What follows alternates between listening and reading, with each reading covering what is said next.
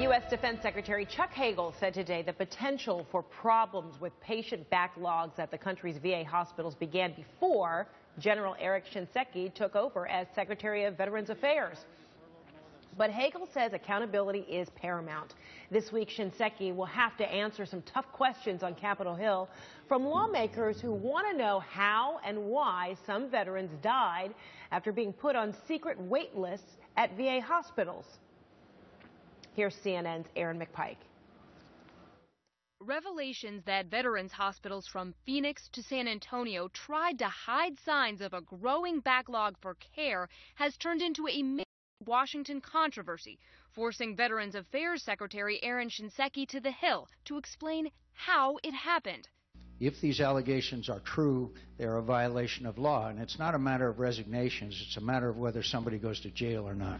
Already, several Republican senators want him to resign. But I agree with the American Legion that General Shinseki's time as Secretary of Veterans Affairs has come to an end. NBC News asked, would he consider the option? I would say I serve at the pleasure of the president. So far, the White House insists the president, quote, still has complete confidence in Shinseki. But deciding whether to hold on or let go of a top-ranking official is tricky territory for the president. When former General Stanley McChrystal and his team were described in a Rolling Stone article as criticizing the president and vice president, he was out immediately. But Kathleen Sebelius stayed put through the rocky Obamacare rollout in the face of repeated calls for her to leave by the GOP. Getting rid of a cabinet secretary is actually very, very rare. Presidents, whether Republican or Democrat, are really going to think twice before they do that. And having the opposition call for a resignation is not really going to be something that they take into their real calculus at the end of the day. And not everyone is trying to push Shinseki out the door just yet. Even House Speaker John Boehner said Thursday, I'm not ready to join the chorus of people calling for him to step down. The problems at the VA are systemic. As in complicated and not so easy to politicize, as Illinois Republican Congressman Aaron Schock told CNN. The one thing that brings Republicans and Democrats together is veterans, and making sure that our men and women, when they get back, get the benefits and the services that they deserve and are delivered in a respectful manner.